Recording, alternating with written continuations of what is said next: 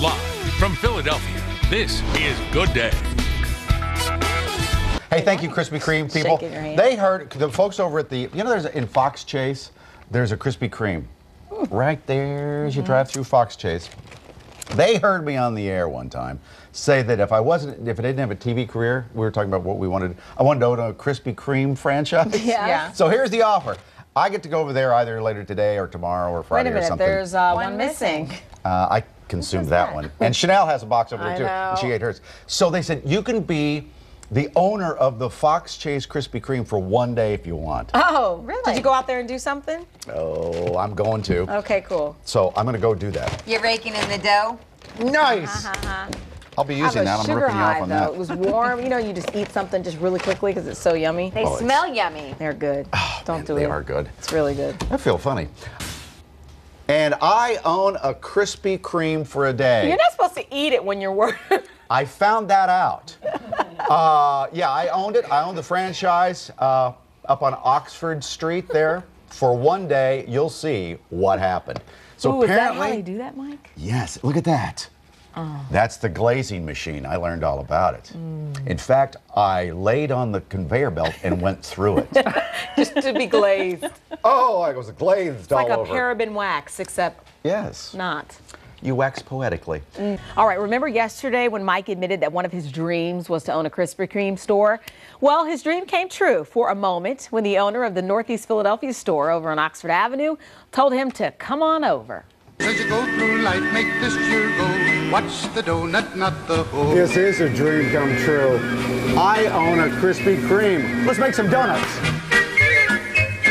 Okay, so Amber, manager, teach me how to run this place. Teach me how they're made. Teach me how to sell them.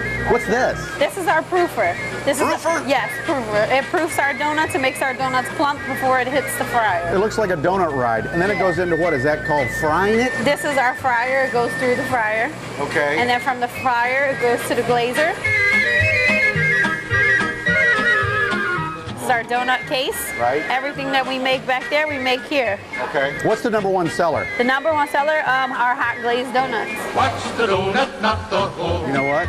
Yes. I own this place. Oh, really? Oh, yeah. Oh, yeah. I love it. I'm sorry. Yeah. I love. I'm here to make a lot of dough.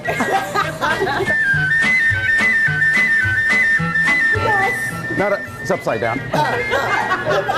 I also learned marketing. Yes. This is better than this. Yes. Yes. But luckily the donuts are round, so either way works. Yes. There you go. And I love them. Would that be a problem? Yes. I get to drive this if I own the place? Yep. Really? Yep. Man, it is a chick magnet. Don't Definitely. you think?